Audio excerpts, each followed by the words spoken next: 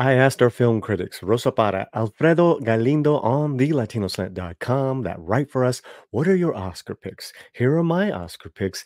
And we got some interesting choices. We're getting there towards the end of the award season for 2023 and all the movies that you perhaps love, maybe some not so much. Who are you rooting for? Do you care? Comment below. Definitely comment and let me know. We're going to run through our choices for the 15 major categories. That's what we're going to do here in this video, the 15 major categories. So let's go on over to the latinoslant.com and you have it there right on our website. Slant Film Critics Oscar Picks. The award season for the year 2023 is coming to an end with the 96th Annual Academy Awards. So we decided to give our picks in the 15 major categories. We get a little unconventional in our picks, but you can see our fun thought process. We ask Rosa Para, Alfredo Galindo, and myself for our choices. They give them and more. Okay. One big thing we can agree on is Oppenheimer. Oppenheimer nominated for 13 categories, including director Christopher Nolan and his biopic of the father of the atomic bomb, J. Robert Oppenheimer. Let's go now to Rosa Para's picks. And I think it's interesting what she has to say because she just gets right to it. She cuts right to it. She's very honest, right? I think this will be an Oppenheimer sweep. I'm guessing it'll win the following: Best Picture, Director, Supporting Actor, Actor, Score, Cinematography, and Editing. Wow. Okay. All right. Well, in the next categories, let's see who she has for these next categories here, guys. Um, you know, I can't say that she's wrong. I can't. It's a pretty, it seems like a very safe bet. It also, too, is a kind of a well-earned bet as well in regards to um Oppenheimer. It's just a superior film. It's an amazing film. Okay, let's get to her other choices here. Best Actress, Lily Gladstone. Supporting Actress, Devon J. Randolph. Joy Randolph. Best Animated, The Boy and the Heron. International, Zone of Interest. Screenplay, Anatomy of a Fall. Adapted, American Fiction. Visuals, Godzilla. Song, What Was I Made For? By Billie Eilish of Barbie fame. So listen, I mean, those are some good choices. I'm in agreement with a lot of them. We're gonna go now to let's talk about really quickly Anatomy of a Fall. Uh, Incredible film. I myself enjoyed it more than I enjoyed um, Oppenheimer. I think Oppenheimer is just like, on scope cinematically, just an amazing film to watch in the big screen. But on other levels, acting, screenplay, direction. Anatomy of a Fall is one of my top favorite films of last year. Okay, so let's talk about this film for a second. Already a winner at the Palme d'Or, Golden Globe Award for Best Screenplay, the Caesar Award for Best Film, Anatomy of a Fall has overperformed this entire award season. At the Oscars, it made not only the long list for Best Picture, but also the shorter list for Best Director, Justine Triet. Yes, she's an incredible, incredible director. Okay, let's go to my choices. Oh, buddy, here, here we go. This is going to be a little fun. All right, Best Picture, Oppenheimer. Director, Nolan. I gave you guys a little bit more here. Who could upset? In my opinion, the upset would be Justine Triet for Anatomy of a Fall. Best Actress, I'm going with my heart. Totally going with my heart. Sandra Hüller, Anatomy of a Fall, best performance, male or female of the year. I don't give a shit. She is just on another league with that film. But who will win? Lily Gladstone's going to win.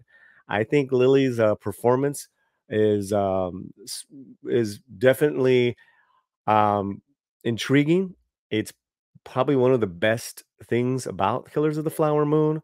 But when I compare it to Sandra's work, there's no comparison. However, I just think that the trend is with Lily at this point. That's just my opinion. Okay, Best Actor, Cillian Murphy. I think it's just hands down. It was maybe Giamatti, and then that just kind of went away. And I love Giamatti's in his film. Supporting actress.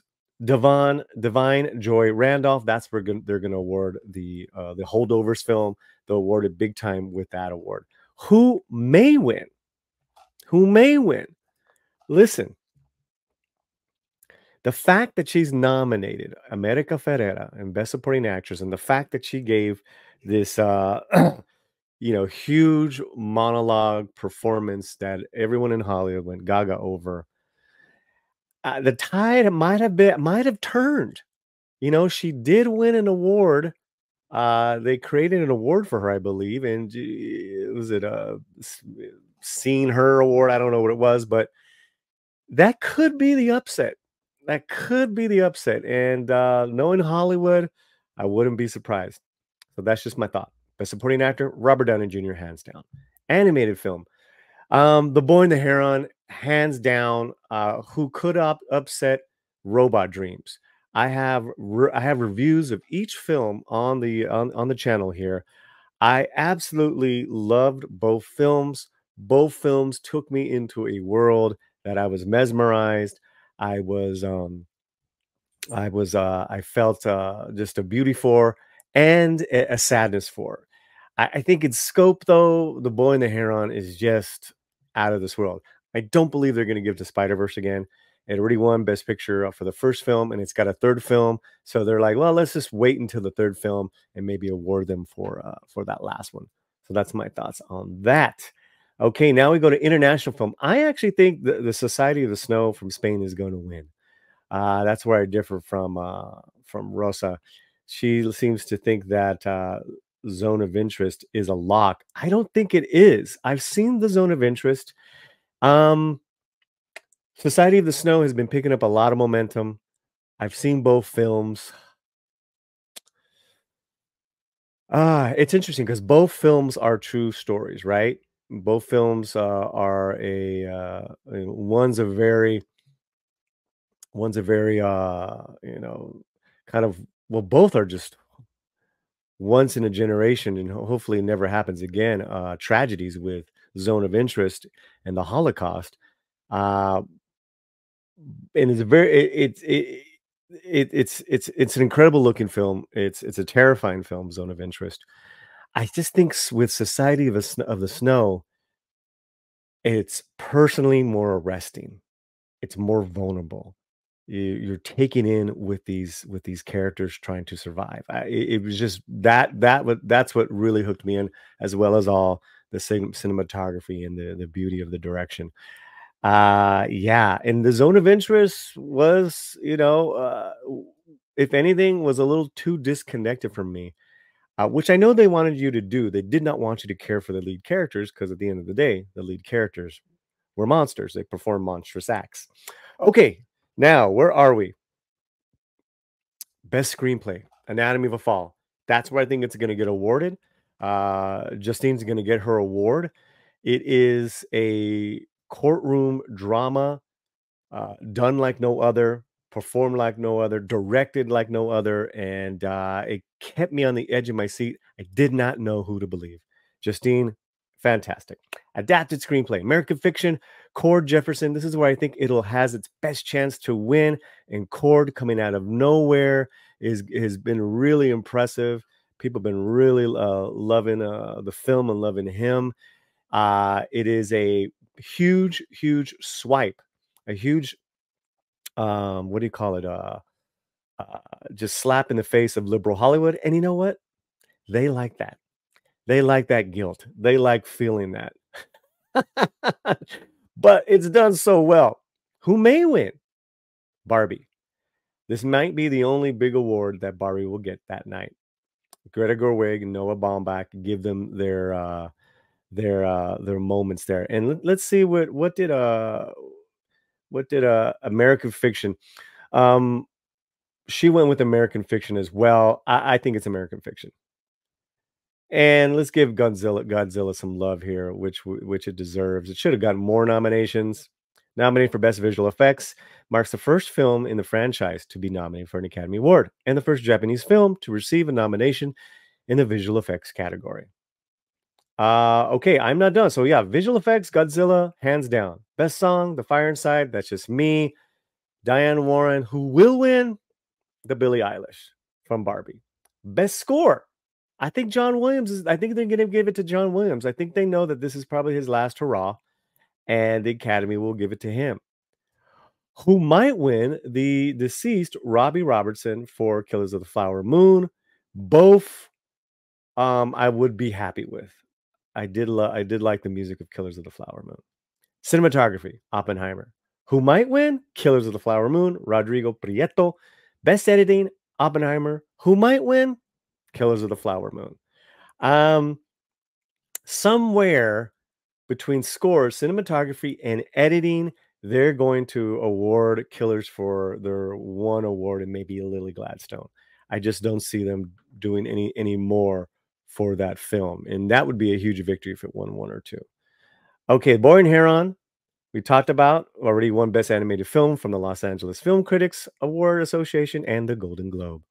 Here's Alfredo's picks, and really, it's he kind of cherry picked on our picks, but that's okay. And then don't forget, guys, go to the website now, leave a comment, make sure you are signed up to our newsletter. You get a free newsletter every week. Everything's free there on the latinoslant.com. Here's what he had to say. I agree with Rosanna, but also predicting that between Lily Gladstone and Emma Stone, a tie. Excuse me, a tie. So that is. I can't imagine that happening. Between Lily Gladstone and Emma Stone, wow. In regards to Polly's picks for Best Actor, Score, and Cinematography, I agree. Who might win and who will win? Giamatti might win, but Cillian's gonna win. Score, Oppenheimer, but Robbie Robertson might win. Cinematography, Oppenheimer, but Prieto might win.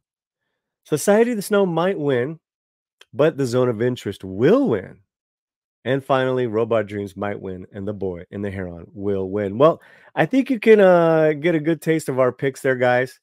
I want to know what are your choices for this year's nominees? Were any of those films that you love, film that got to check out, from Oppenheimer, Barbie, Godzilla, to some of these fantastic animated movies? I want to know right now. Leave a comment below, and we will reconvene after the 96 Academy Awards.